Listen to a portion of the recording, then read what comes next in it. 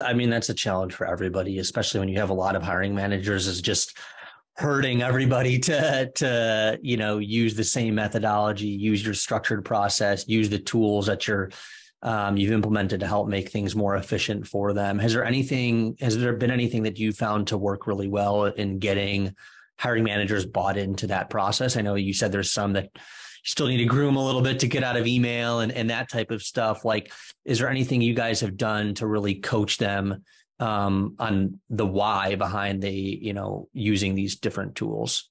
I think, well, we've had change management ambassadors, so it's other hiring managers that buy into this, that we can spread their message and not just say you need to do this. It's getting the buy-in from their colleagues to show them how it can actually benefit everyone. So it's more, so there's that, and then there's also one-on-one coaching. So like you mentioned, we have a lot of hiring managers, but what we found to be most effective just as a partner is to sit down with them, go through their inbox in Workday, which is, if you have Workday, you know what that means, and go through the tasks that they have in Workday, reviewing candidates in Workday so that they can see. So it's really showing them how it could be beneficial.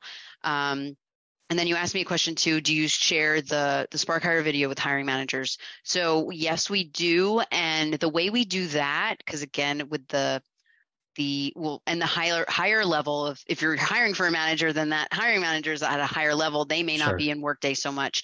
So for those roles, we often create a spreadsheet of the candidates with their resumes, or we upload the resumes into Spark Hire, which is a functionality of that. And so we provide the resume and then the link, and then there's a rating system based on the outcomes of the scorecard. So we've made it very measurable so that the hiring manager can assess each candidate based on the outcomes of the scorecard.